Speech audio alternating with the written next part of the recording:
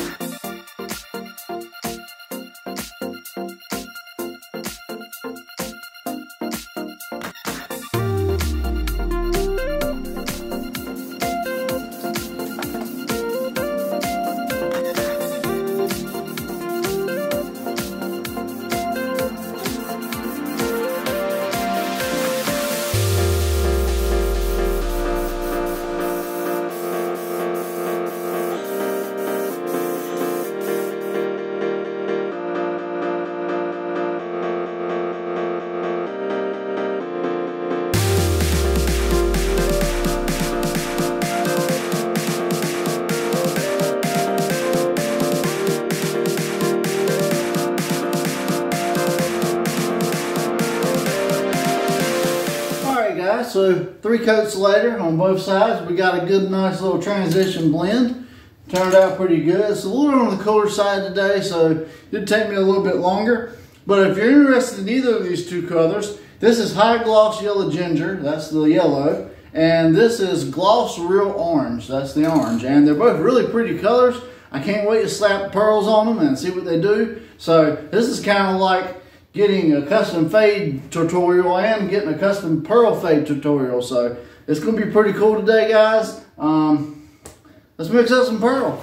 Alright guys, so now it's time for the fun stuff, the pearls, what everybody wants to see. Now, as I said, we're going to be shooting yellow with a pink pearl over it. I got this berry, and he wanted a red pearl over the orange. The closest thing I got to it is this cherry pearl. Now, I made a mistake last time around, and I added way too much pearl, and it started clumping when I sprayed the last project. If you haven't seen that, that was the first episode. So I'm gonna add some clear in here. That's good. Now, I'm using this cheap high-tech 7000 clear. It is not the best clear, guys. It has 0 UV protection, so I would not recommend this particular clear. If you want the 8000, it does have UV protection. I would use Speedo Coat clear that you can get offline cheap. Something of that sort, something with UV protection, guys, if you're doing this project full scale. But this is just for test purposes today. My measurements on everything are not even going to be 100% precise, I'm sure, but that's fine. So I'm gonna get these mixed up really good, and I'm gonna switch camera angles so you guys can see it in action.